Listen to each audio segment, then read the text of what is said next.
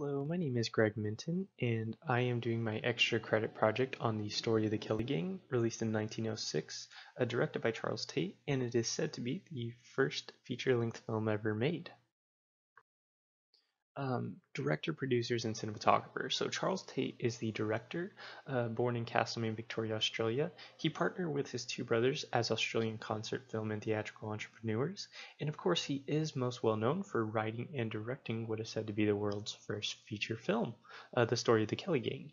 John and Evan Tate, his brothers, were the lead producers on the film with Johnson and Gibson's assistants.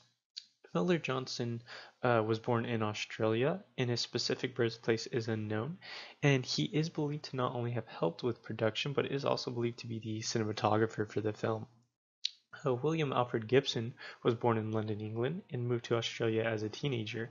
He first was a chemist for Miller Johnson's father's company and supplied chemicals to some of the first film exhibitors in Melbourne, then went into screening films for the public. After garnering a good sense of knowledge for photography and film processing, he joined Charles's brothers and Miller Johnson in producing this film.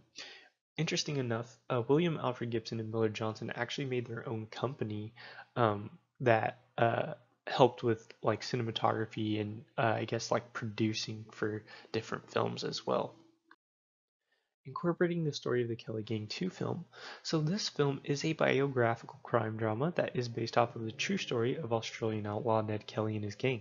Since 1879, this story has been interpreted within 5 popular plays before being adapted to film by Charles Tate, and it is said that it was actually Charles' brothers, Frank and John, who wrote the script for the film.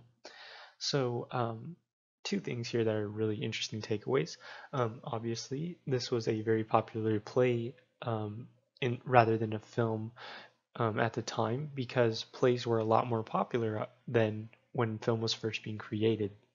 Second, Charles Tate actually didn't even write necessarily the film, which is a um, common thing that many people believe, but it was actually his brothers Frank and John who primarily wrote the script, but obviously he probably might have helped out a little bit with it, being that he was the director.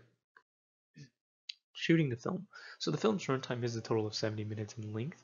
It was shot primarily in wide shot to resemble a live play, but does have two particular scenes that do feature close-ups. The producers spent a total of £1,000 in order to complete the film, and the film earned £25,000 in return. So it was a big payout, and it is also said that the film was stored on a 35mm nitrate release print, which explains why a lot of the footage got damaged or was said to be completely lost to history by 1840.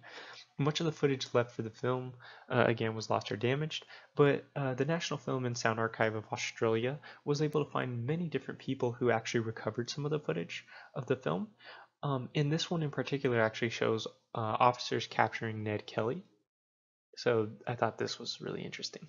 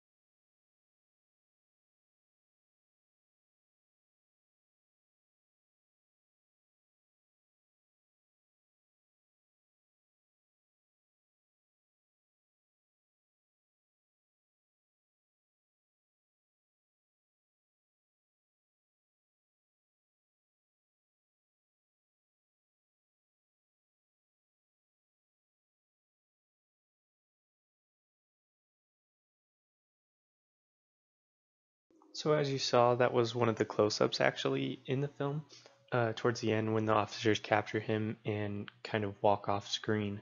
So I think um, during this time, that was camera shots weren't very common, or I don't think they were even like taken into consideration. So it was really interesting to know that they used that.